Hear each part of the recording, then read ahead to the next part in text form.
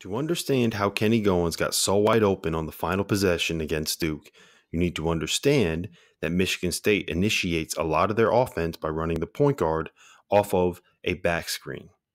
It allows them to move Cassius Winston around, to get the defense chasing them, and to put their players in actions on different spots on the floor. Here, you'll see Matt McQuaid run off a back screen and immediately go into a ball screen for Cassius Winston. In this next example, you'll see Matt McQuaid run off an elevator screen. Cassius Winston will then run off of Kenny Goins' back screen, and he will immediately be screened for a pin down. The counter to this is to use Cassius Winston as the screener. In this example, Kenny Goins is not open, so they try to flare Cassius Winston off Nick Ward and get them in an open side ball screen. It doesn't work. What does work on the final possession is that Zion Williamson tries to go under Cassius Winston's screen.